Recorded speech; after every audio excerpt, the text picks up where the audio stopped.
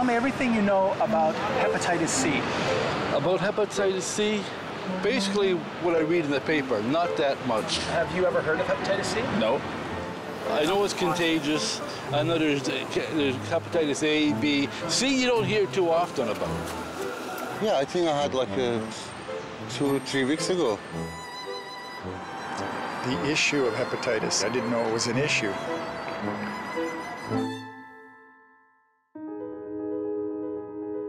Let me tell you the story of a battle. A battle being fought by over 300 million men, women and children across this planet, and lost by more than 1 million every year. A battle that has had some successes, but one which faces many obstacles. Viral hepatitis is a huge global health problem. Much needs to be done to combat these infections, and much can be done. Hepatitis is an inflammation of the liver. Hepatitis viruses are the most common cause of the condition around the world. There are 5 main hepatitis viruses referred to as types A, B, C, D, and E. We have to work together to win this battle by rapidly scaling up prevention, diagnosis and treatment so that viral hepatitis will be eliminated by 2030. And here's how we're doing it.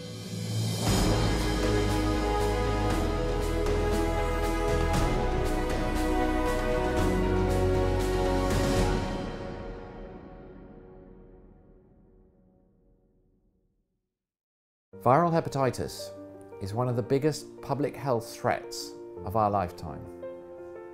Worldwide, over 300 million people are living with chronic hepatitis B or hepatitis C, making it many times more common than HIV. Devastatingly, it is responsible for 1 in 12 of all cancer deaths each year.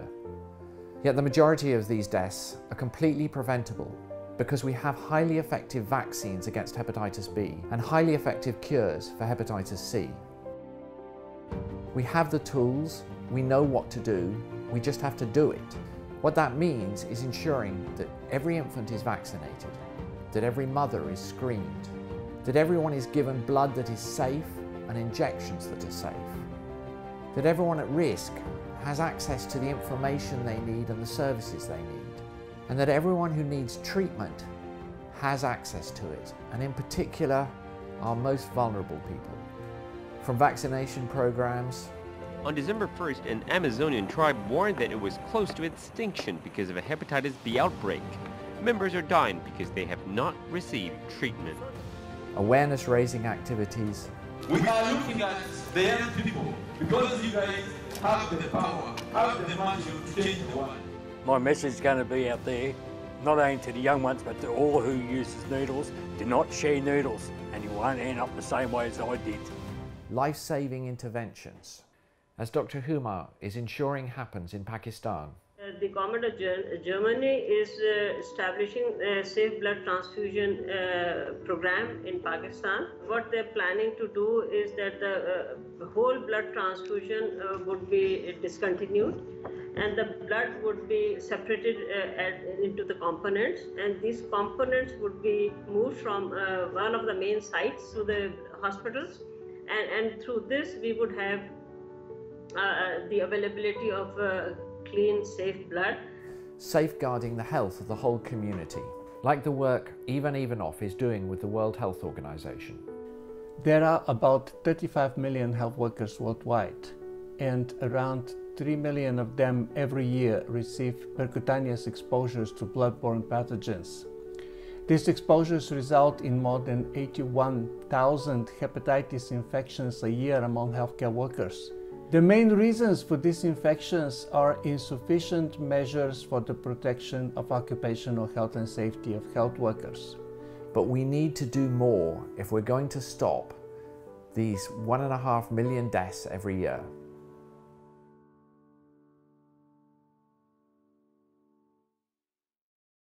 Preventing new infections is a key pillar in the strategy to eliminate hepatitis by 2030, but finding the undiagnosed is the cornerstone. Today, about 300 million people around the world are living with viral hepatitis, yet remain undiagnosed.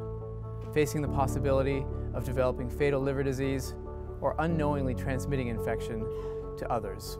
From testing at-risk populations. My name is Rachel Halford. I'm the Deputy CEO at the Hepatitis C Trust in England. Every single person who enters prison is offered the BBV test. It's actually an opt-out question. So what the prison nurses are saying is that we do this test, and then right at the end of explaining it to them, they offer them the option of opting out. Hopefully what we'll be doing is grabbing more people. So let's find the people in prison, get them tested. Developing innovative ways to overcome diagnostic challenges. We developed a new test to try and diagnose HIV and try and detect the virus that could be done on a USB stick. And one of the reasons we did that was that there's a big challenge in scaling up HIV treatment, but the same challenges exist for hepatitis. And so what we're looking for is to try and use that technology to diagnose hepatitis, both B and C. And the technology we have may or may not be the right answer, but we need an answer that we can use globally, and whether someone does it, us or someone else, then it'll be a success. To raising awareness about the true impact of viral hepatitis. So NOhep is a global movement to eliminate viral hepatitis by 2030. It was launched to coincide with the World Health Organization's global hepatitis strategy, which included ambitious targets to eliminate viral hepatitis by 2030, calling on all people and all governments and all medical professions and anybody who wants to be part of making the elimination of viral hepatitis our next greatest achievement, to come on board and take action.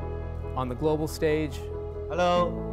I'm Jackie Chen. July 28th is the World Hepatitis Day. Will you help on World Hepatitis Day? That's the 28th of July. I'm here today, ladies and gentlemen, to merely reiterate to you that I am absolutely committed to the cause of hepatitis.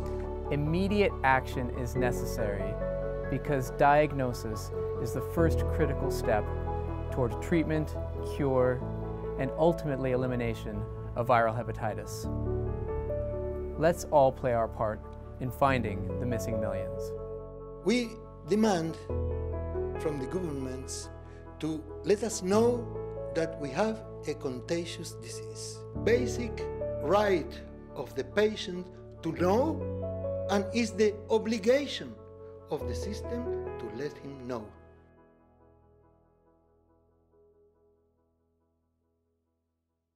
Thanks to the great advances in science, we now have a cure for hepatitis C, which is fantastic.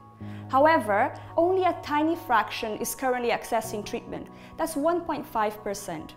And the main reason behind this figure has been named the high prices of the drugs.